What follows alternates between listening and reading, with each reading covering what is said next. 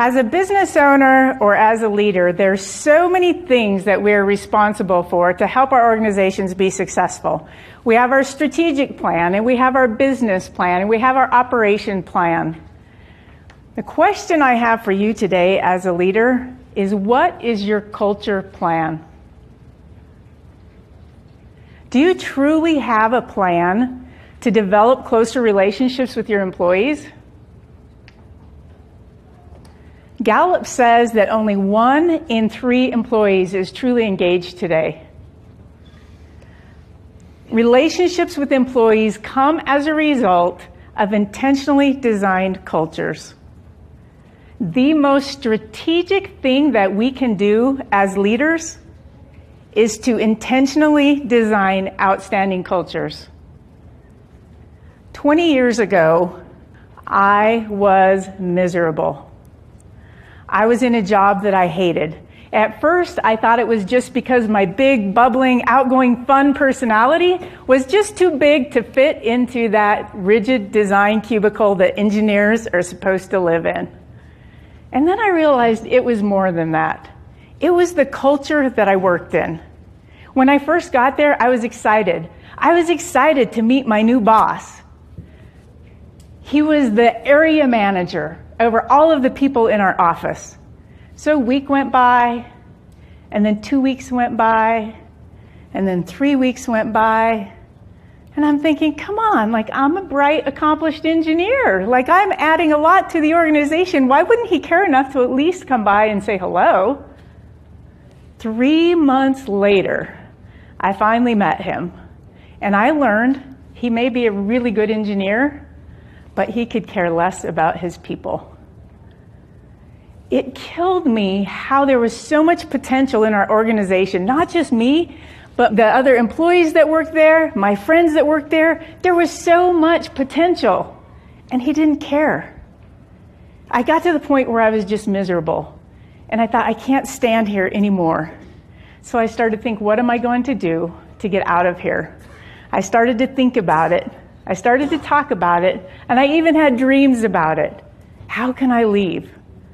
And finally, one day, I mustered up my courage, and I walked into my boss's office, and he asked me to sit down, and I sat down, and I said, I've decided that I'm going to leave, and I'm not going to find another job, but I actually decided that I'm going to be a consultant. I'm going to hang out my shingle, start my own business, and be a consultant. Well, what my boss did next surprised me. He walked over, and he shut the door. And then he started pointing his finger, and he said, you have no idea how hard it will be to be a consultant. I've actually tried to be a consultant, and I didn't make it. And I promise you, if I can't make it, there is no way in the world that you will make it.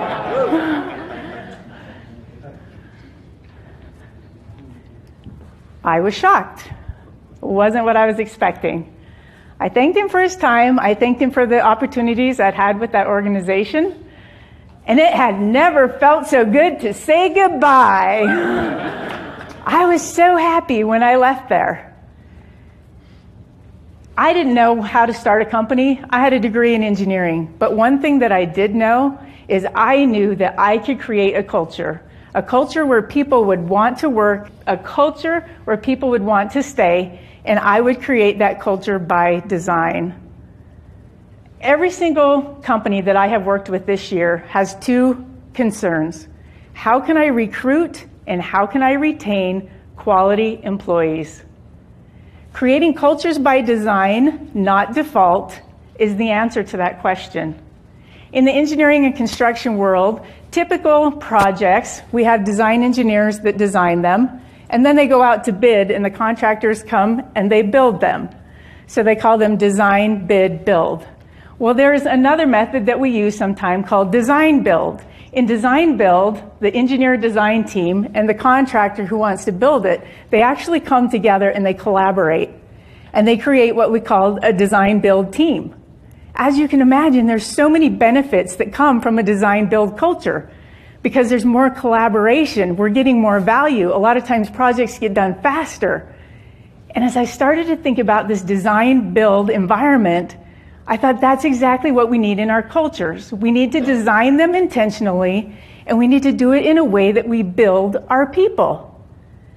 I've learned from the design build cultures there's 3 things that really make the difference. The first one is communication. Imagine the communication that happens when the designer and the builder are actually housed in the same office. Every single day they're in there collaborating and communicating together. What can you do in your culture to improve the communication? One of the clients that I have, they have hundreds of employees. On Monday morning, after they have their leadership team meeting, they take turns on the leadership team making a video that is then instantly streamed to every one of their hundreds of employees. It tells them what projects they want, it incorporates the values of the company, it helps them understand the culture, and they're communicating that no matter where their employees are at. The second thing is that in a design build project, we have closer relationships. Like I said, those design builders, they're physically close together.